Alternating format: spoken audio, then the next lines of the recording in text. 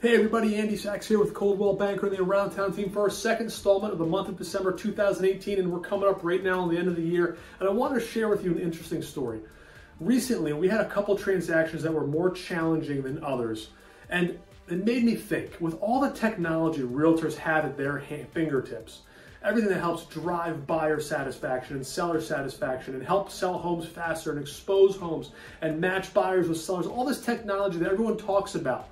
At the end of the day, these difficult transactions we had came down to us getting the job done as humans, as using our brains, not some kind of technological app or some advancement, but using our brains and putting our heads together to think about the best option for our clients. You know, one specific issue came up in an inspection where there was a mechanical issue where the seller and the buyer disagreed on if something had to be replaced or repaired.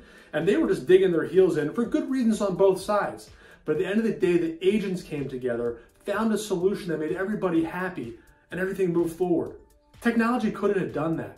So when you hire an agent, talk to them about how they think outside the box and what they do to get the job done. Because at the end of the day, it's still a very people-focused business. My name is Andy.Sachs with Coldwell Banker and the Around Town team, and we look forward to working with you soon.